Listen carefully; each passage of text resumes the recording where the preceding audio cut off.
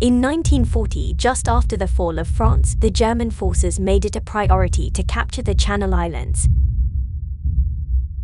Jersey fell on the 1st of July after a small bombing campaign by the Luftwaffe.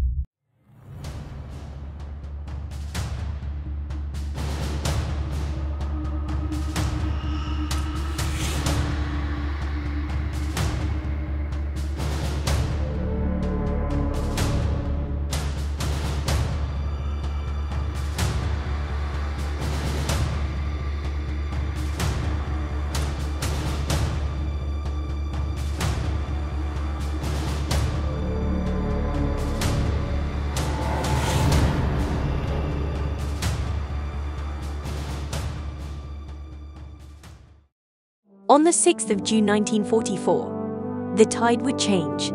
The battle for Normandy had begun and the Channel Islands would be surrounded by the end of August.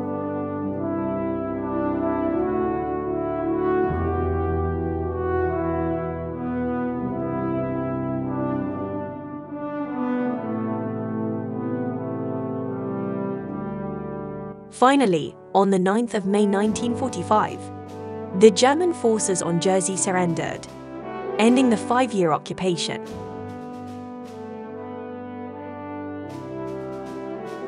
Today, the scars of the occupation are still very visible. Most of the World War II bunkers are still standing after being too well built for removal in 45. Between May 45 and March 46, the clearance of bunkers and gun batteries was given to Force 135, Royal Army Ordnance Corps. Force 135 was tasked with the removal of 415 guns on Jersey. These ranged from 20mm anti-aircraft guns to 22cm coastal defense artillery guns. Most of these were disposed of by dumping them into the sea.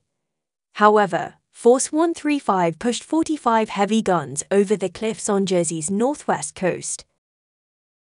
This northwest corner of the island is the resting place of these Second World War guns.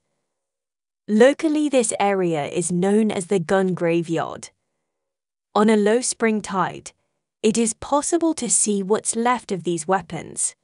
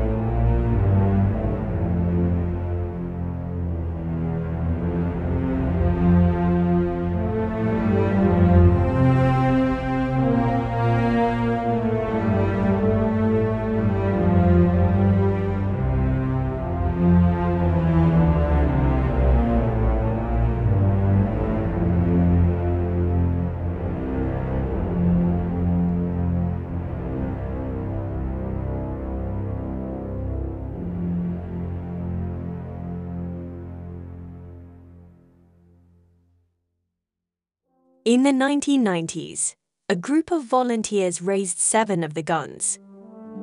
Many of these are now on public display in Jersey and Guernsey.